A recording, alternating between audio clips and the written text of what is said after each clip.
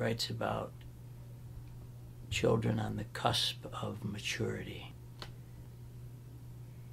I think what I've learned about people like Orville, this fictional character, is that they're trying to go back to the place of immaturity to gain control over something that may have happened to them, or just out of their own desire.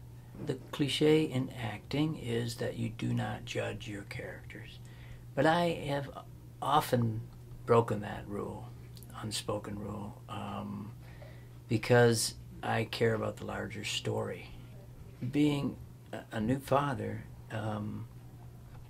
actually set me free to do this role, because I wanted to,